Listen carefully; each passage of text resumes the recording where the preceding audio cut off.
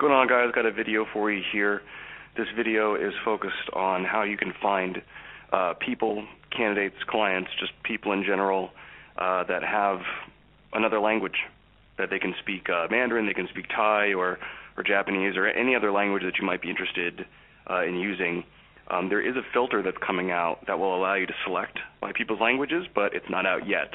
But in the meantime, you probably have needs, to find people that do have that bilingual ability. So I wanted to show you two tricks for how to do this within LinkedIn, and I hope you find this useful. The first trick is to use something called custom filters.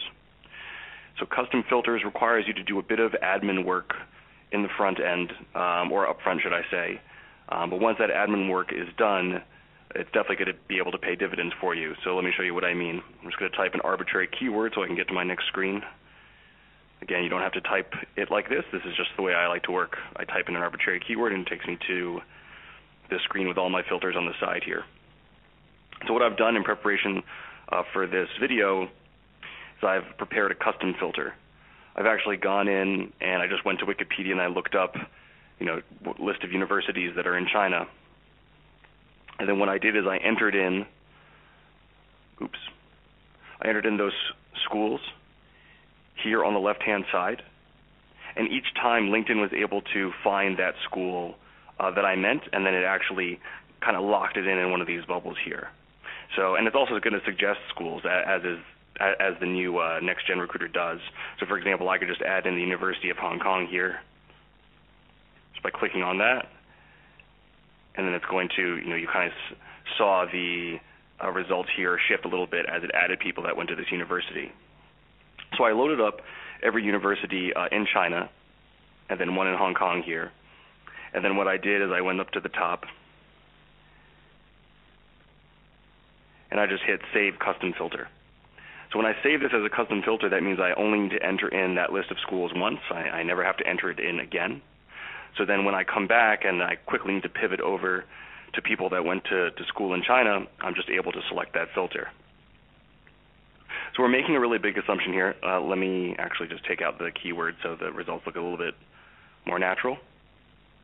So we're making an assumption here. The assumption is that if someone went to university in China, then they have Mandarin speaking ability.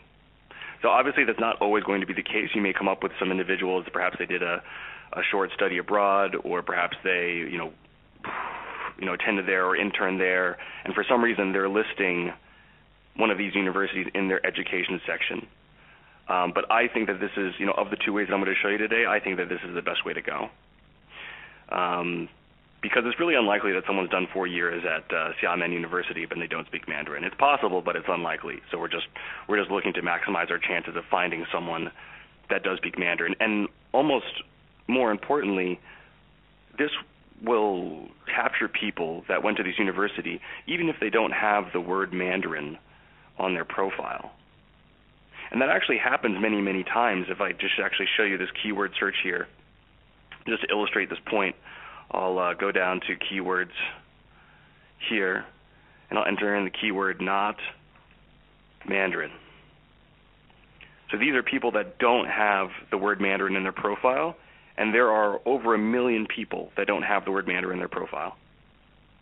So it could be the case that Jason Zhang here went to Peking University for 4 years and doesn't know Mandarin.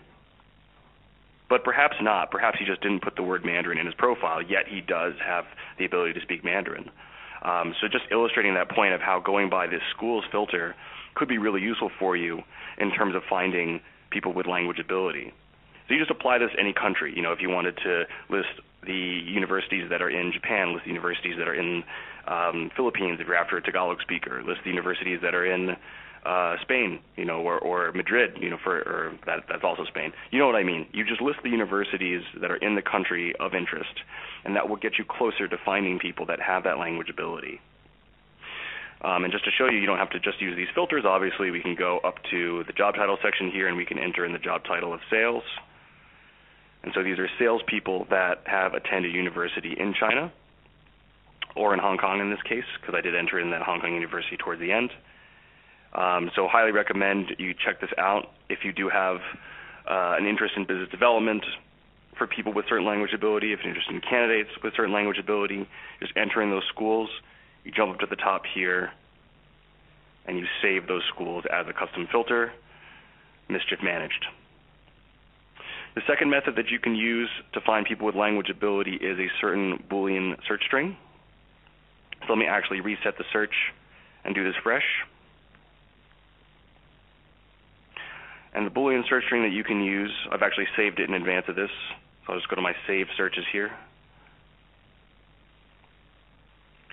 And the Boolean search string I'll use is this one here. So we put in these words that connotate a lot of power in a language: bilingual, multilingual, fluent, native, and we add and Mandarin or Putonghua in this case. So I'll just run that search.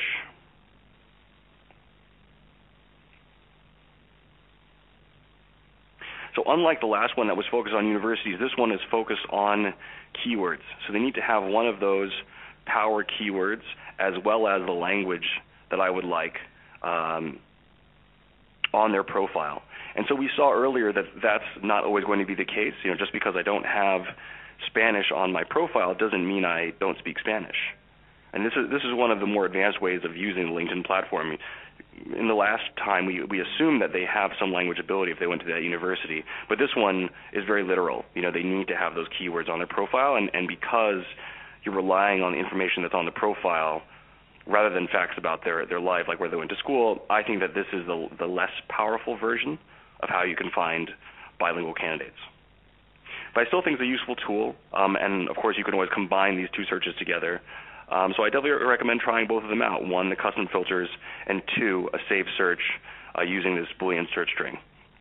I've attached both of the resources to do these two different tricks in the email that you're receiving or in the description of the YouTube video below. I hope you find this helpful. If there's anything that you want to add, any questions you have, or even any feedback that you want to share in terms of content you'd like to see in the future, definitely let me know. I look forward to hearing from you, and I look forward to seeing you out there. Thanks very much for your time.